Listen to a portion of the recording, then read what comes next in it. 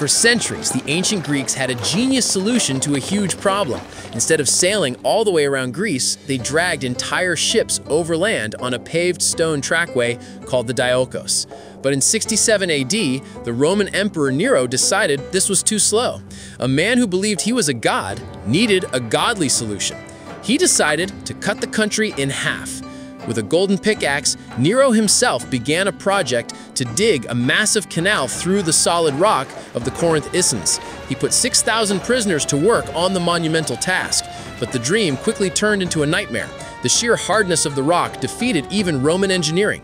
When Nero died, the project was immediately abandoned, a colossal failure. For the next 1,800 years, the scar of Nero's folly remained. Right next to the old Diolkos, the impossible canal that broke an emperor's dream was only completed in 1893 with the help of dynamite. The canal stands today, a straight, silent line through stone where ambition, failure, and perseverance all meet.